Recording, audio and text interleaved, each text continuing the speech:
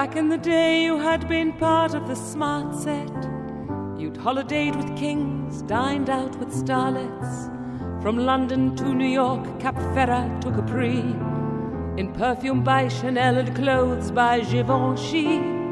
You sipped Camparis with David and Peter at Noel's parties by Lake Geneva, scaling the dizzy heights of high society, armed only with a checkbook and a family tree. You chased the sun around the Côte d'Azur until the light of youth became obscured and left you on your own and in the shade, an English lady of a certain age.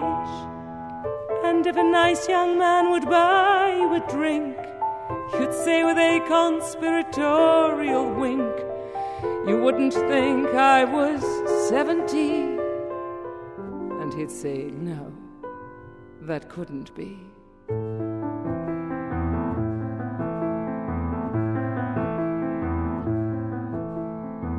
You had to marry someone very, very rich, so that you might be kept in the style to which you had all of your life been accustomed to, but that the socialists had taxed away from you. You gave him children, a girl and a boy, to keep your sanity, and nanny was employed.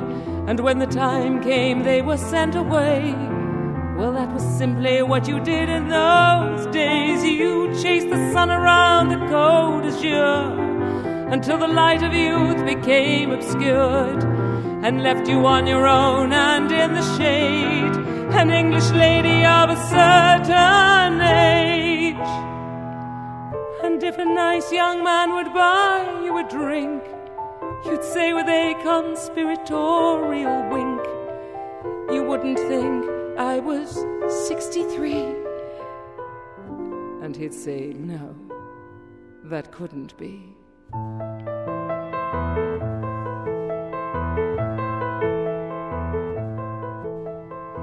Your son's in stocks and bonds and lives back in Surrey, flies down once in a while and leaves in a hurry. Your daughter never finished her finishing school, married a strange young man of whom you don't approve.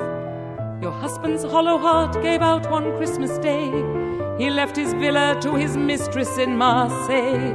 And so you come here to escape your little flat, hoping someone will fill your glass and let you chat about how you chased the sun around the Côte d'Azur until the light of youth became obscured and left you on your own and in the shade, an English lady of a certain age.